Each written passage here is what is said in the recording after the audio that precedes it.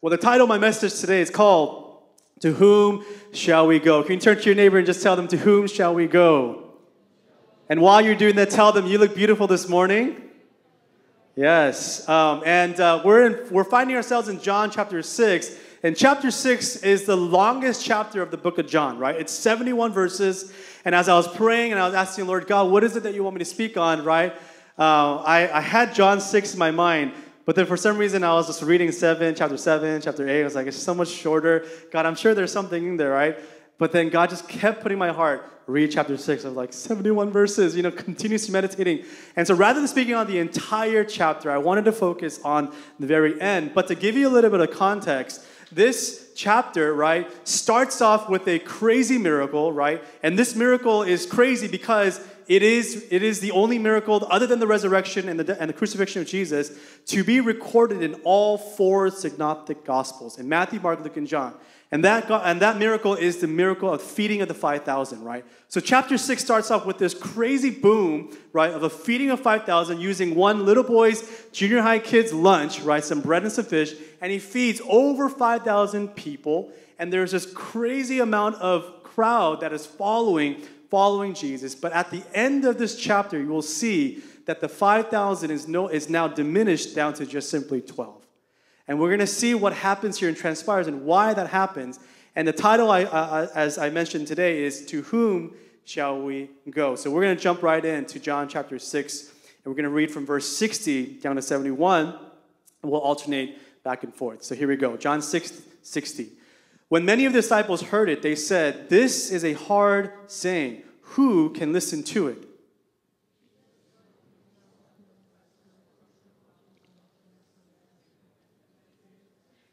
Gotta need a little bit more energy, okay? So you can turn the mic on here so we can kind of have up here. But go ahead and read it out. It's a word of God. Verse 62, "Then what if you were to see the Son of Man ascending to where he was before? It is the Spirit who gives life. The flesh is no help at all. The words that I have spoken to you are spirit and life."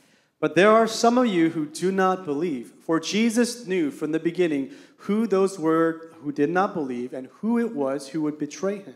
And he said, "This is why I told you that no one can come to me unless it is granted him by the Father."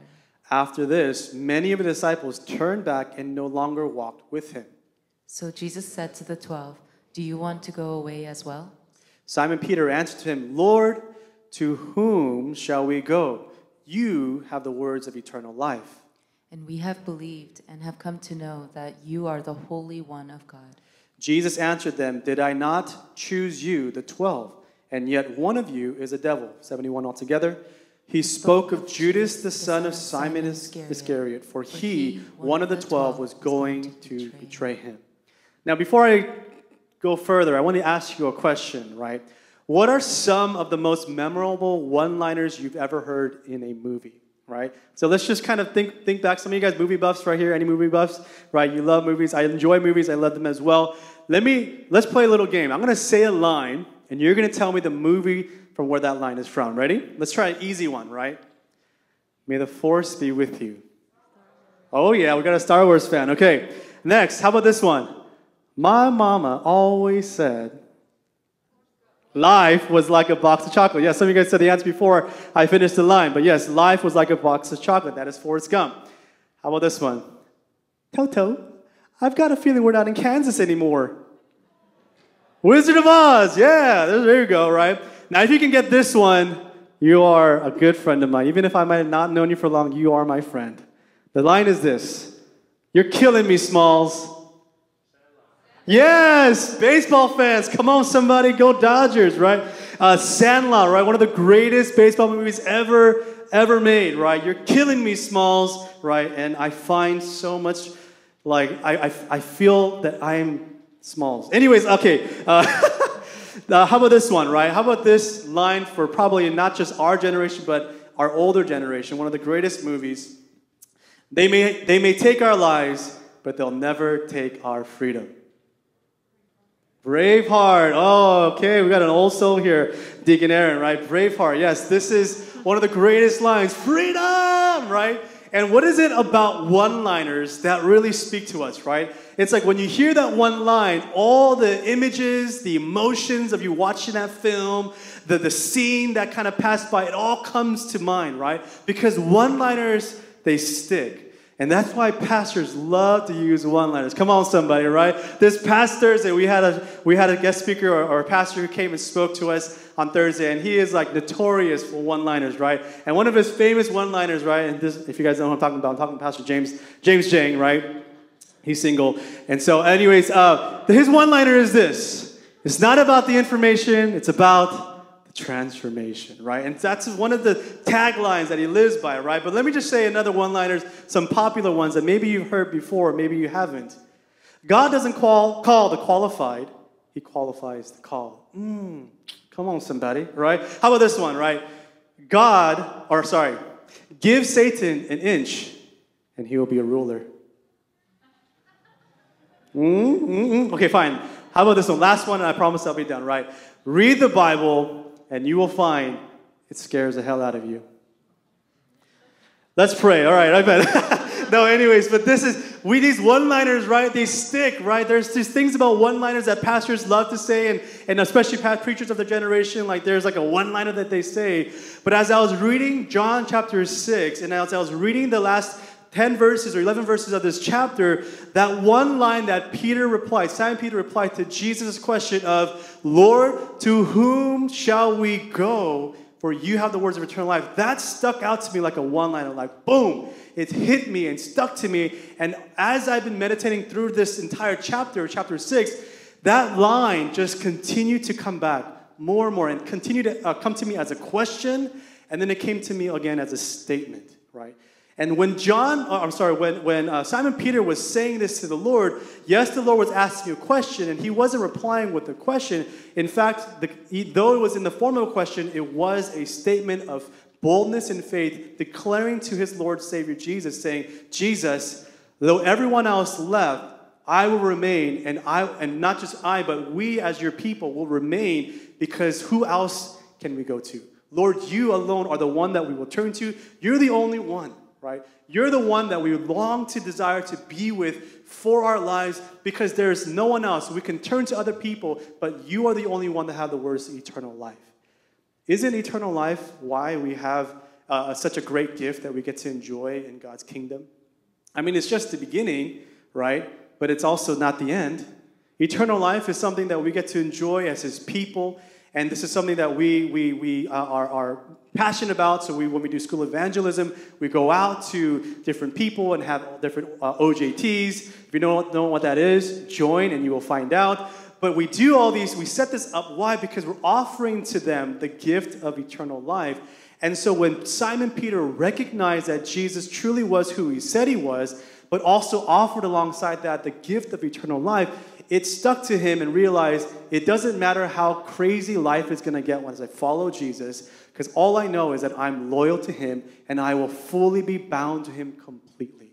And this is the question that we really want to dive into today, because though we see in this chapter many characters, right? We see 5,000 people that came through the miracle of, or 5,000 plus through the miracle of the feeding of the 5,000, but from there, right, they received a meal. And then afterwards, as Jesus and his disciples, if you see down in chapter 6, they now kind of slip away and they move on and they take a boat to the other side. And on that trip is where you see Jesus walking on the water, right? You see this crazy scene of Jesus walking, and then they get to the other side, and then guess who's waiting for them? The 5,000 people plus that just got fed are now meeting them at the other side of the lake. And so we see the following of the crowds of these people coming and passing and going to Jesus. And then Jesus confronts this crowd and says, look, why are you following us? See, you're following us because I gave you some food to eat and you experienced a miracle. And you're coming here now again because you want food from me again. But let me tell you, I have something better to give you. And he starts to introduce this idea of what it means for him being the bread of life, and that you would eat of me and that you would drink of me.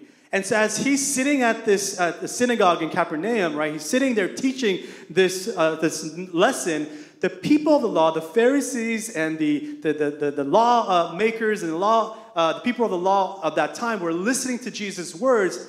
And as they heard him say those words, that if you go back to this in verse 63, it says, "It is a spirit who gives life.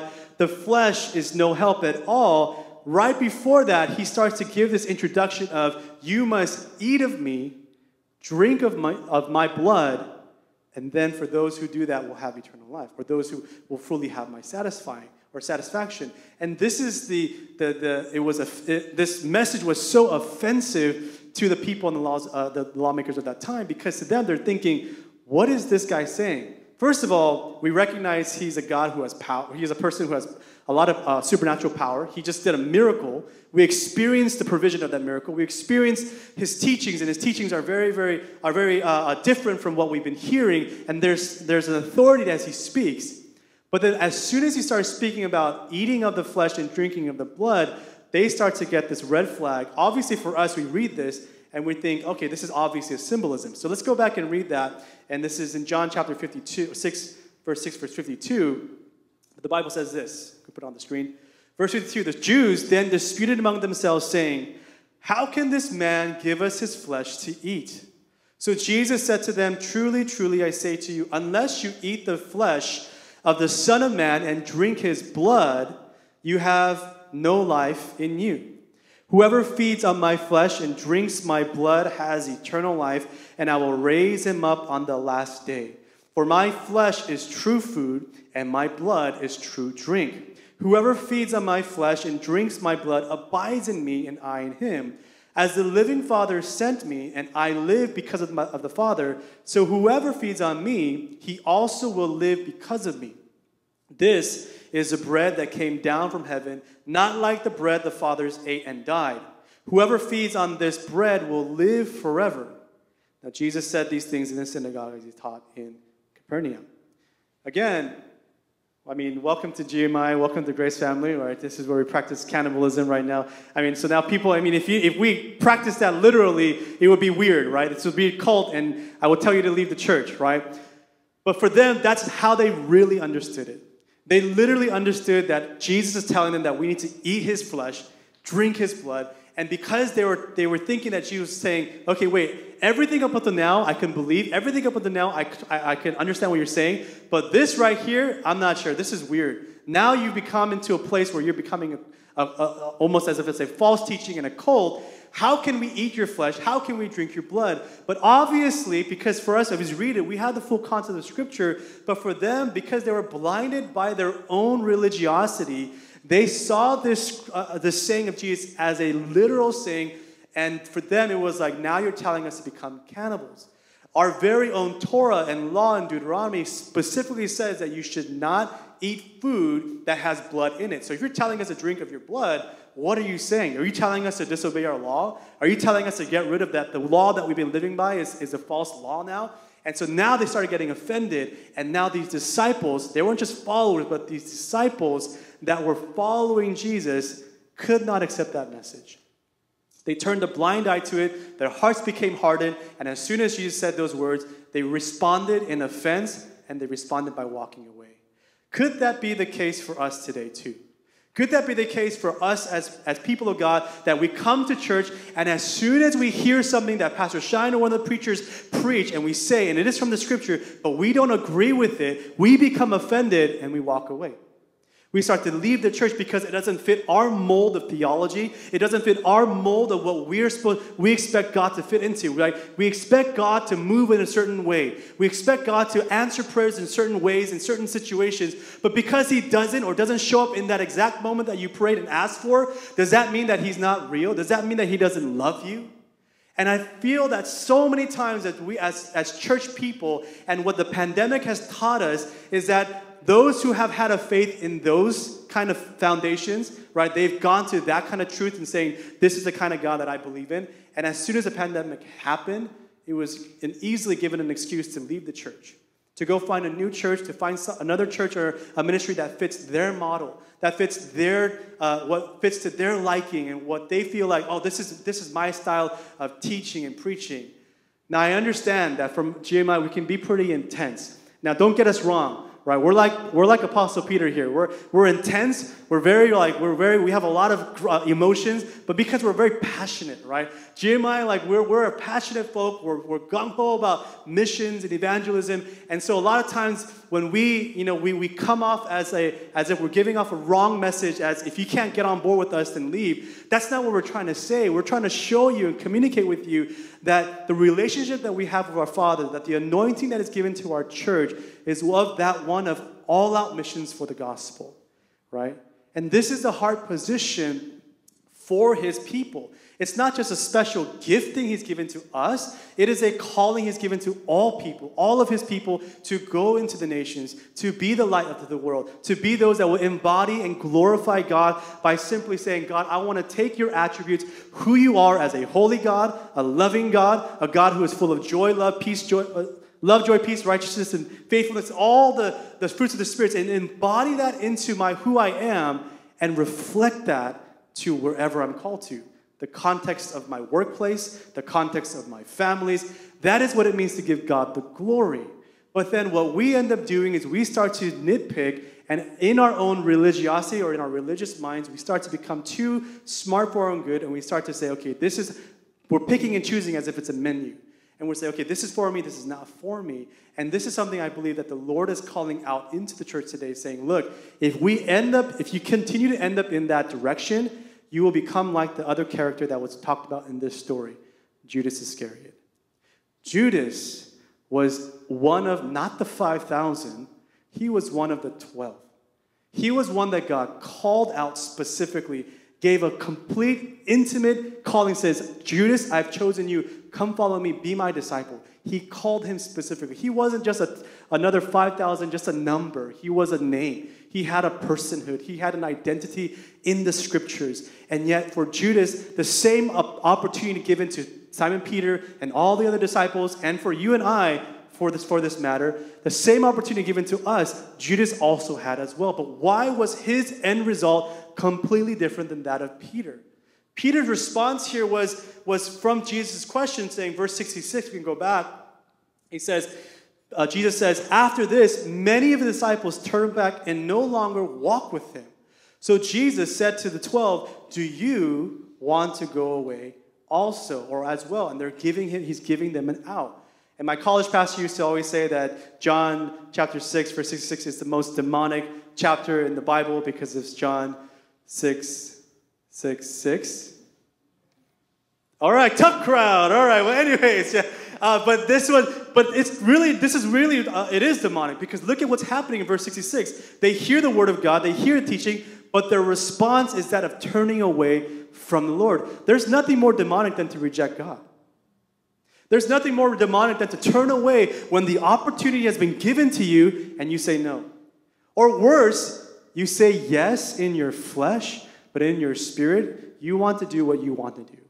There is no obedience. There is no surrendering. There is no laying down. Because this is the spirit of Judah, or Judas. This is the spirit of Judas Iscariot, the spirit of rebellion, the spirit that says, I say yes on the outwardly. There's a form of godliness on the on the outside, but inwardly, there's no power. There's no substance. There's no change. There's nothing that's actually really there, right? And this is something that I think is a question that we have to really ask ourselves. To whom will we go? Because if we answer that question correctly and we answer it with our lives, to whom we will go, it will be revealed, right? Just like the parable of those who build their house on the rocky or on the rock and those on the sand. At the end times, when the troubles will come, when the storms of life come, it reveals to you who you went to, right? It reveals to you whom you will go. Do you go to Jesus, your Lord and Savior, the foundation for your life? Or do you go to an idea of Jesus, a form of Jesus? You accept the teachings of him and you accept the principalities and even you accept his the rewards or the benefits of following him, and yet the relationship aspect of there is completely not there. It's so sad to see so many people that are doing the church activity, the ins and outs, the weekend activity, but then when the difficult seasons come, and we need those difficult seasons, those people that I would soon see as faith or heroes of the faith and whatnot, the substance is actually revealed, right? The reality or the strength of the relationship is now being shown, right? We see that the hidden sin in their lives was actually the thing that they ran to instead of Jesus. To whom shall we go? Should we go to our secret sins? Should we go to our love of money? Do we go to the different ideologies of the world? Do we go to different, maybe even personality tests, right? Sometimes we like, people have made huge deals of like Enneagrams and MBTI and all these different things of trying to know who we are, but you can't truly know who you are until you are in Christ. The identity that you have in him becomes revealed more and more the longer you walk with him, right? This is why it's a joy, it's a blessing for you that you would know the Lord now in this life, not later in your life, because as you know the Lord here, now early in your life, you begin to grow into your eternal identity. You start to grow into who you are supposed to be in heaven and on earth, the new heaven and kingdom that is to come. You get to embody that and reflect that here on earth. Yes, you are in a shell. Yes, that we are in a restricted prison of our flesh and we are prone to sin, but this is good. It's good because it continues to show us that we need God, right? Because if you were to live sinless, if you were to have all the control and power you had in the world, then you would not need any room for the Lord in your life. God has no room for him to speak and say something and give a word of obedience or give a word of instruction, and there would be no obedience on your end because for us, we've already decided in our hearts, I know what's best for myself. And this is the reality and sad reality of our country today. Not only our country, but even the churches. We've seen our country now currently running itself into the ground because people, in the name of freedom, want to continue to project their ideas of what it is to be freedom in Christ, or free in Christ, or to have churches that talk about certain political issues, to have certain views that need to be prioritized and have an agenda towards that. What other agenda is there than Jesus Christ? Right? Again, don't get me wrong. Yes, there is room for justice, there is room for mercy, but it should not be something that is covered in the name of religiosity or in the name of freedom in Christ if Christ is not there. And for us as people, if we are not waking up into this, then we will slowly become like one of the 5,000 just amongst the crowd, get offended, and leave. Or worse, you are in the church, you are the one of the 12 that God has invited personally to be a part of his inner crowd or his squad, and then you have the same opportunity just like Judas did, but at the end, the result is not what you would hope for. The difference we have to understand here is this. The heart condition of the disciples, especially Peter and the disciples, the heart condition was completely different from that of the 5,000 and also of Judas, right? To Peter and the disciples, nobody could replace Jesus as their master. Only Jesus. Jesus was the only person that they would give their full loyalty and allegiance to, right? For just to name a few, Jesus, right, was their teacher, as the Bible says in John 6:68. You have the words of life eternal, right? He says, you, Lord, are the one that we choose because you have the words of eternal life. So he was their teacher. Jesus was their shepherd, right? The Bible says, I am the good shepherd. The good shepherd lays down his life for the sheep. Who else could do that for his disciples? No rabbi would ever do that for his students, right? But our good shepherd does. Jesus was their lamb. John the Baptizer said of Jesus, behold, the Lamb of God who takes away the sin of the world, John 1:29. Nobody else could be a sacrifice to make atonement for the disciples. Only Jesus. Jesus was also their way. I am the way, John says in chapter 14:6. I am the way, the truth, and the life. No one can come to the Father except through me. He is the way for them, right? And lastly, Jesus was their God, right? He was their God. Thomas said to Jesus in John 20:28, my Lord and my God. What other man could the disciples recognize as God? See, there's a portion in our salvation story that should to come to a point in a conjunction of our lives that first that we accept Jesus as our Savior. We recognize that He has died on the cross. He is the perfect sacrifice in sin and atonement for our iniquities. But secondly, there's this portion where we accept Jesus as our Lord. In other words, you're saying, Jesus, whatever you call me to do, whatever you instruct me, I've surrendered that completely unto you. I've given up my right to make a decision for myself. I've given up my right to say, I know what's best for me, but I surrender that right to you because I know that whatever you say, whatever you want me to go, that's the best choice for me. That's the best option for me. And that is what is to say that Jesus is my Lord, right? One pastor said this one-liner. Here's a one-liner for you. If Jesus is not Lord of all, he is not Lord at all, right? Come on, somebody, right? One-liner, right? But this is the truth. Understanding that if Jesus is not your Lord, you're going to find your life in this complete just depression and disconnection from the Lord, because you're realizing, why isn't it making sense of what I'm hearing and what I'm doing, right?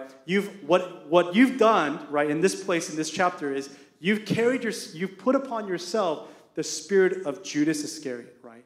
And then don't get me, if you get offended, okay, that's not my intention, but good. Maybe the Lord is trying to speak to you. What I'm trying to say is, maybe today, maybe for me, and this is something I have to ask myself too, is, am I becoming more and more like a Pharisee or like Judas, or am I becoming more like Jesus? If Jesus were to come down and look upon our church, would he see upon believers that says, wow, look at them. They look just like me. They act, they talk, they speak, they obey just like me. They think the way just like me. Or are they just like the Pharisees of the time? The people that knew that they thought better. Or the Judas Iscariots of the time. That people who had a form of godliness but had no power. What would Jesus say? What would he say to you? What would be your response? The difference here is the heart condition. As I was preparing this message, I felt a grace to speak directly to some of us that are here, because I know many of us here are those that serve in our EDU department, right? There are two crowds, there are two people that the Lord was revealing to me. Number one was those who are serving in our education department, those that be in the youngest, right, from the children all the way up to the college ministry, right, and anything in between. That for you, my question to you is this, is what are you actually giving to your students? You're serving them, what is it actually offering? What are you doing to them? Are you just offering to them good memories? I mean, yes, those are all part of it. Those are all side effects of it and side benefits. But if there is no real substance into what you're giving to the people you serve, then what's the point? Why are you there? Are you only in that ministry because there's a longing in your heart that wants to be satisfied? Perhaps there's a desire for you to want community. That's not a bad longing, but if that longing is prioritized before you being a servant of God, then there's a fault there. My challenge and my calling to some of us that are here serving in the department is these children are so much more worth our time and our investment that we should give them something worthwhile. Amen? Shouldn't we give them something that is worth having a substance of, so that when they go through their lives, they don't walk out of here thinking, okay, I left junior high ministry, I left high school ministry with a lot of great memories, but who is Jesus? Again, it's not your responsibility for them to have that relationship, but at least you can inspire them. The one thing that you can give to them is that you personally show them how much in love you are with the Lord. Right? I've said this many times to my leaders that have come through my junior high ministries, and if you've served this under Pastor June, you've heard this saying as well. The best thing that you can do for your students, and I'm going to say this to your parents as well, the best thing that you can do for your parents is that first and foremost, you have a vibrant relationship with the Lord. If you don't have a relationship with God, you have nothing to give.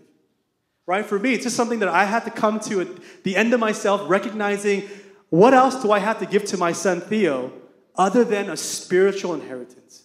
Isn't that the only thing that I want to pass on to him? I mean, yes, I want to set up on this life. Sure, it'd be great if I could set up good finances for him, a home to live in, some equity for him to live on for, right, and build on. But is that all? Isn't there something greater that I can pass on? Isn't the spiritual inheritance that I can pass on to my next generation, isn't that worthwhile? Isn't that the substance that I want the next generation to know, that the Lord is truly Lord of all, that he was Lord of my life, he was someone that I live for completely, and to trust in him? Isn't that so much more worthwhile to give and pass on to the next generation than just good memories, than just having some sleepovers and lock-ins and whatnot? I'm asking us to reevaluate how we view our service to the Lord, how we view ourselves in the position of leadership we're in. For those that are here that are in that position, I really ask you to ask yourself this question: who do you go to? To whom do you go? Because if if you don't ask yourself that question, you might end up finding yourself in the path of Judas rather than the path of Peter. Now look, Peter, he didn't have it all figured out either, right? If for all we know, he was a very passionate, emotional wreck, but there's one thing that we know about him. He was one loyal dude, right? Can I get an amen? Can I get an amen? He was one loyal dude. He was someone that said, Jesus, you've got all of me, right? And sometimes he would say things like, he didn't really fully understand what he was saying, but he would say certain things and get too ahead of himself. But there's one thing you couldn't deny, was that he truly was loyal to Jesus, which is why he went as far as saying, Jesus, how could you tell me I'm going to betray you? Like, there's never a chance that I would ever betray you. And yet when that actually happened, he was probably so shocked. But his response was, but I know my God, I know my Father, that there's still room for grace and mercy as I'm here and living. For Judas, his response, he betrayed Jesus too. But he had also the same opportunity for the same room of grace, love, and forgiveness. But his response was not to come to Jesus, but rather to go and demise and to hang himself and to eventually die. The response, we have the opportunity to change how our story ends. Some of us, you're coming into this story right now, and you're at this place where you're like, I don't know if I can even go a little further. I need some hope. I was meeting some people recently, this one mom who recently really needed some counseling and some love and just words of life to be poured into her life. And she was saying, I need something. I need someone, right? And at that moment, I started to share the gospel, and tears started breaking down her eyes because she realized, I grew up as a Catholic. I understood what the gospel was, but I never really experienced it for me personally. That's the same thing that happened to Judas. He heard the gospel. He saw the miracles. He even did the miracles. He even went out and was a representation or one who represented Christ and did the miracles on his behalf. And yet, still, he did not have a personal experience with the gospel. He did not have a personal experience with Jesus Christ. But all those years, he had an opportunity. He could just pull Jesus aside and be like, Jesus, I'm sure you already know this, but man, I'm struggling. I have some secret sins. You know what Judas' secret sin was? He was a thief. When people would give offerings, he would put his hand into the offering basket and take some money. That was his secret sin. He would allow that sin to grow and harvest and continue to be impregnated by this, and then eventually it would come to the end of his life. That secret sin of thievery, he could have confessed, been clean, and be completely healed of. But as he was with the Savior, walking with him, not a 5,000, one of those 5,000 that just saw him from afar. No, I'm talking about 12 right beside him, sleeping with him, eating with him, walking with him, talking with him. And yet all those opportunities and moments of chances to get right with him, never once did he confess. And sometimes we do the same exact thing. We come again, over and over again, and yet God is giving you opportunities. Get right with me. I love you. I want to show you my grace. I want to show you my mercy. Is there an opportunity for us to get right with the Lord? I want to end by talking about what this spirit of Judas Iscariot is. And I also want to identify a few warnings for us so we know if we're falling into this. Firstly, what is the spirit of Judas Iscariot? The spirit of Judas Iscariot is this. It is the spirit of rebellion, rooted in security, clothed in religion. Let me say that again. It is the spirit of rebellion, rooted in insecurity, and clothed in religion. Last week, Pastor Sam talked about that, right? The spirit of religiosity, the spirit of religion. This spirit has something that I believe has impregnated the church, has come in, and there's something that's growing in the church that should not belong there, right? And that's this religious spirit of approaching the Lord in an autonomous way. What I mean by that is that you approach God in your individual way, how you see fit. And if the Lord doesn't move in the way you do, you seek autonomy and you start to want to do things the way that you see fit, and you want to be separated from God. You say, God, look, you can speak into my life, but in this specific area, maybe it's finances, maybe it's marriage, maybe it's relationship, right? You can't speak into that. That's my right. That's my right. I have a claim to that. And God is saying, no, but that's what I want, because that one thing is what's going to give me the full, total surrender, full, total obedience before me. So Judas, right, was drowning, I believe, in his insecurities. I think he sunk deeper the more he walked with Jesus. I think Judas really loved to be seen, right? I got to confess, it's pretty nice to be seen, right? Isn't it pretty nice when you get recognized by somebody, when you get noticed? It is something that it makes you feel good on the fleshly level too. But I think Judas was really just wrapped around in that idea. Like, when you get noticed at work, you get a promotion, right? Maybe you got promoted just recently to a manager, maybe you got promoted or you got a raise. Like, that makes you feel like good, right? Doesn't it? Doesn't it make you feel like, man, I feel noticed. I feel like all my hard work that I'm doing is actually paying off, and I feel really, really seen there. But then let me ask you the question is, how long does that last? You get raised $2 more, maybe you got a new position. How long does that position, or how long does that last? And for Judas, I think he liked the fact that he was seen. First, called by God, and then I'm sure as he's walking with Jesus, right, and going from miracle to miracle, I'm sure the crowd got bigger and bigger, and people started recognizing, that's Judas. He's one of the 12 apostles. He's part of Jesus' inner circle. I'm sure he started hearing all these things and these words, and it started to puff up his head and realizing, oh, I'm significant. I'm relevant. I've got some authority here. I'm starting to become someone recognized. Bible historians say that before Jesus called Judas into his discipleship in one of the 12, they say that he was actually one of the close followers and disciples of John the Baptist. Now, when I read that, I saw that, immediately I thought, I know what Judas is. Judas is a crowd follower. He likes to go where the crowd is, right? And as I recognized that, I realized I'm Judas. I love following the crowd too sometimes.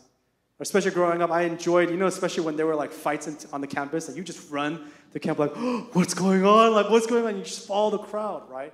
And then I always admired other people, right? People that would stand out and be different because they had the boldness and the courage to be different, right? Like, for example, one of those guys for me personally, in my personal life, is Pastor Sam, right? Pastor Sam, he's just different to me. The way he thinks about certain situations, the way he even looks is different, right? I'm telling you, it's a good way, right? But he just is a different just kind of person. And I always admire that about him. It's like, wow, there's a boldness, that really a genuine boldness there. And I desired, as he continued to become more like Christ, I desired to want more of that as well. And Judas was probably like that. I think he got more insecure the more he was around his apostles, his other brothers. He started to recognize, wow, look at Peter. Look at the transformation that's happening within his life. Man, he's really changing. Well, look at over here. Look at Thomas. You look at him. Look at over here. Look at all these other disciples that are being transformed. But what about me? I don't know, God. I'm too ashamed to come out in my sin and to confess that I'm actually stealing from the money from the offering basket. I mean, honestly, if he confessed that, that's a pretty shameful thing, right? He would probably feel really guilty the fact that he actually took money for his own gain, to fill his own needs. And if he were to confess that, I'm sure there would be a lot of backlash, right? Now, this is where I want to end and come to a conclusion. I think Judas, right, had the right longing for truth and life, but he instead rooted himself in the crowd, in the trend, in the thing that was popularized or contextualized for relevancy, rather than actually rooting himself in Jesus Christ alone. He never personalized faith. He never allowed the faith that he encountered with the Lord to become personal to him. People who are of the spirit of Judas are gospel-hardened. What I mean by that is they read the words of Jesus and they don't apply them to themselves. They always say that applies to that person, the people next to me, but then it doesn't apply to themselves, right? For example, the example is that for him in the story of the alabaster jar, right, when Mary broke that jar and anointed the feet of Jesus, Judas was the one that uproared and said in defense, saying, "Why would you waste such a precious and valuable perfume? We could have sold that and given it to the poor." Religion. That wasn't relationship. That wasn't intimacy with Jesus. If he really knew the heart of Jesus, then he would not have said anything about an act of duty or a good deed, of a religious deed of serving other people. Sure, it's a great thing to do to serve other people and those in need. Yeah, that's what God wants us to do. But in that moment, he missed what was actually happening. He didn't understand why, because his heart was completely crowded by the sin and the rebellion of the spirit of that age. He was completely overrun by his private sin that eventually led to him betraying Jesus. People who are of the spirit of Judas Iscariot are blind to their own condition.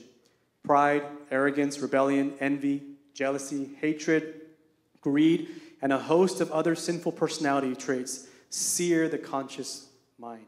The sins that a person goes on committing deceives them into believing they are privileged character, right? And they can get by with almost anything that they do while expecting others to like it. They assume this position of authority and honor, saying like, look, I belong to Jesus' crowd. I can do what I want. Like this, to him, he thought his ticket into heaven was, I'm one of the apostles. But that was a false religion. He was blinded by his own rebellion.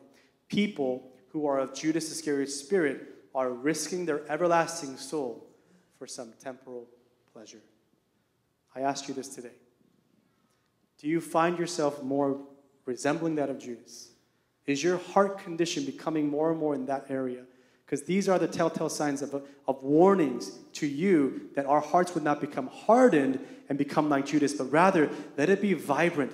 Let it be like that of Simon Peter, who says, Lord, I give you my full loyalty. Even if I don't understand everything in my mind, the theology isn't fully formed. It's okay. All that he requires is a loyalty and a faith that says, Lord, I trust you and you alone. If I can ask the praise team to come up at this time.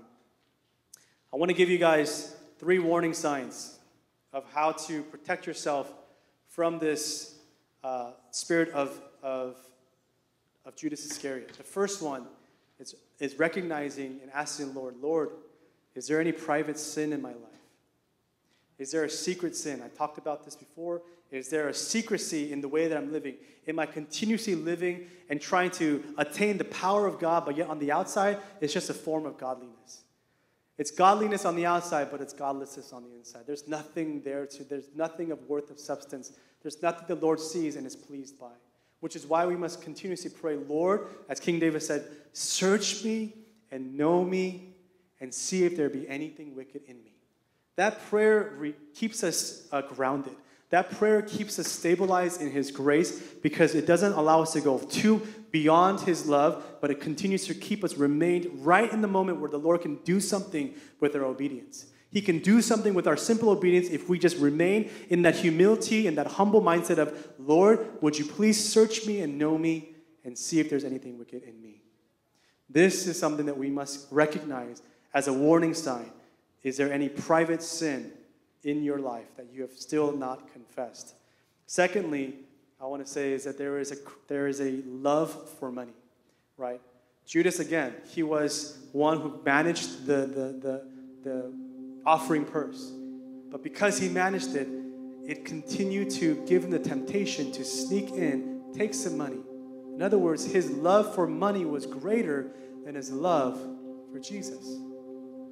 Though the truth was right there, though the way was right in front of him, what was blinding him was his desire for money. This desire, and you know what money signifies? It signifies power. It signifies control. It symbolizes that if you have more money, that means you have the power and control to provide for your own life the way that you think that you should be provided for.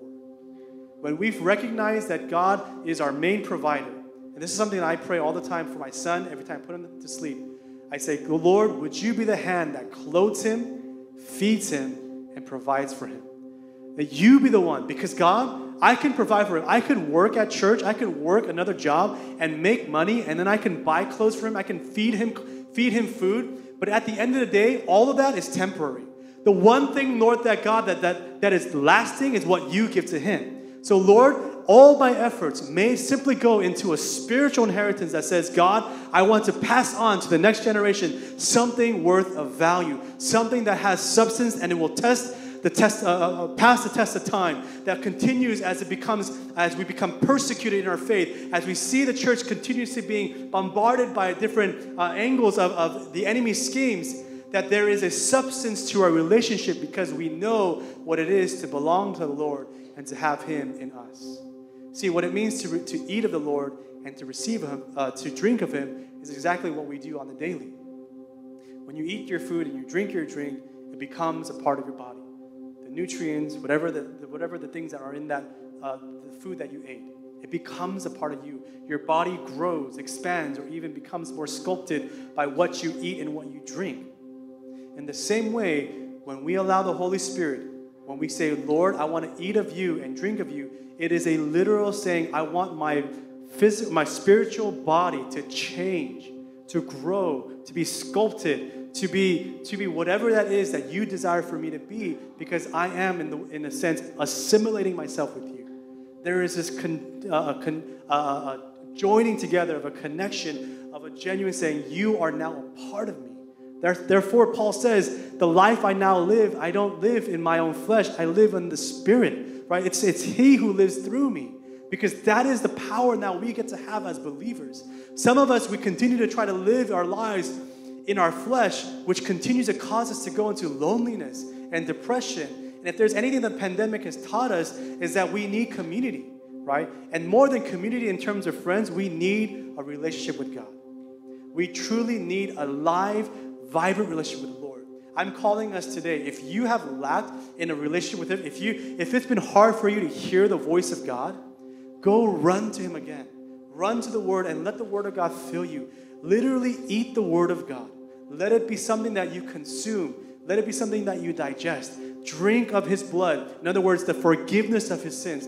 Run to repentance and continue to repent upon the sins that you have committed in your thoughts, in your omissions and commission. That you will be a people that are not saying a repentance is a one-time thing, but it is an everyday lifestyle, saying, God, I need your forgiveness because I am a sinner by nature and I need you. My spiritual body will not be sucked dry because of my sinful flesh. Lord, I need you. Lord, would you come and be a part of my life? Lastly, the third warning, right? It was private sin, the love for money. And lastly is, do you find yourself becoming very selfish? Or in other words, you're a collector. You like to hoard things. That you find yourself hard to give away. You're giving away, either it be money, giving away your time, your energy. If you find yourself not willing to give, then there's something happening within your heart condition. That maybe your heart is becoming and leaning more towards the hardness, right? And let me remind you, the people in the Bible that were categorized as people with hardened hearts, number one was Pharaoh. Another people were, at times, the Israelites who disobeyed God. Others were the Jewish people, the Pharisees, right? These are people that are of hardened hearts. We can easily find ourselves, and let's not become naive to think that we'll never become like that. No, in fact, the enemy is lying to you and telling you, oh no, just continue to go your way of religiosity and continue to approach the Lord in religion, and then you'll be okay. No, that's not true. That's a lie from the enemy. Break that spirit of religion. Break the spirit of Judas Iscariot that is upon the church of Jesus Christ right now, and then we will come against that scheme and say, Lord, set us free. Set us free from this spirit, that we will be set free for you, so that we may live for your kingdom. Can I get an amen? If I can ask us to stand to our feet. The questions I want to ask you, again in closure, is, to whom could we go? Who or what are the places that you could run to? Ask the Lord to help you recognize the false places of identity and foundations that you've ran to. Is it your own wisdom? Is it a form of godliness? Is it religion? To whom could you go? And then you ask yourself, to whom should we go? And then hopefully we can be at a position of what Peter is. Lord, to whom shall we go? You're the only person worth giving our all to. You're the only one worth investing all of ourselves into. Lord, may you be the one that makes yourself bigger in my life. I want to end by this testimony, but last couple weeks, I was invited, and by a lot of our second generation pastors were invited to go to our church's denominational pastors gathering, right? And this is a denominational gathering for only the senior pastors and lead pastors of all the churches across globally and domestically here that are from our denomination. And this is a time for them to have a break, a time of rest. But for some reason, right, for the last couple years, our senior pastor and some other senior pastors as well felt the need to start inviting the younger pastors, start inviting me. Again, I have no right to be here. I have no claim to be in that room, right? I am not a senior pastor. I have not labored nearly as enough as they have. And even some of our pastors that have been serving here in the KM side for about 13, 15 years, this is their first time going. This past trip was their first time going within that time, 15 years. I've only been here serving for maybe, 6, 7 years, and within that time, I've been invited 3 times. I felt so ashamed and so guilty that I didn't take it more seriously. I felt so ashamed that I did not understand the opportunity that was given to me. But this time, something changed. Something was different. Because not only did they extend the invitation to me, but they also extended it to my wife and to my son, right? They allowed it to be a family thing, right? Usually, it causes a lot of stress, right? There's a lot more logistics that are involved when you're traveling with kids, especially other people. And obviously, this is a vacation for the senior pastors, but they invited the family and kids, and I understood the heart what they were trying to get at. They're saying for 30, 40 plus years, we have been laboring, we have been investing, we have been fervently seeking the kingdom of God. But now we're literally holding out in front of you the baton. The image that I get is in the Olympics this past summer, there was, as Japan was a host nation, there was a scene where the torch was being passed from one group to another. And in this scene, there was the oldest generation in Japan's history was passing the torch, and it was the youngest generation. That spoke so profoundly, right? If the world could get that message, why can't the church? If the world can understand what it is to pass the baton, why can't we take the responsibility and the opportunity in front of us to take a hold of the baton and continue to go forward, right? And if we fail to take the baton, guess what happens? Our next generation suffers. My children, my son, your sons and your daughters will have to face the consequences for our failure to not take the baton. The people, the days of Judges, is exactly what happened then as well. There was a generation that raised up, and because their previous fathers and mothers did not follow the Lord and did not continue to show who the Lord was, that generation grew up not knowing who God was, not even having any kind of wherewithal of who God was. And I do not want that to be the case for our next generation. Can I get an amen? It is our duty. It is our responsibility. Church, today, we are the now generation. There's no more, we are not the next generation. We are the now generation. It's time for us to now take the baton and go and move forward. Because if we don't, our children will suffer from it. The offsprings, the students that we teach and lead, they will suffer for it as well. So I want to call us to a time of prayer and repentance, first and foremost. Lord, would you come and find in me anything that is wicked, anything that is not of you. Reveal that to me so that, God, I want to be right with you. Let's invite the Holy Spirit to come and speak into our hearts. May we be a generation that says, God, we want to say yes to you. We want to simply take the baton and the mantle and say, Lord, lead this next generation. We give you our full obedience and trust. Let's come before the Lord right now. Let's call the name of Jesus on 3. Let's call upon his name. And with prayer, with fervency, with genuineness in our hearts, God, would you come and remove the spirit of rebellion upon our generation. Let's pray together right now. 1, 2, 3. Jesus, Jesus, Jesus.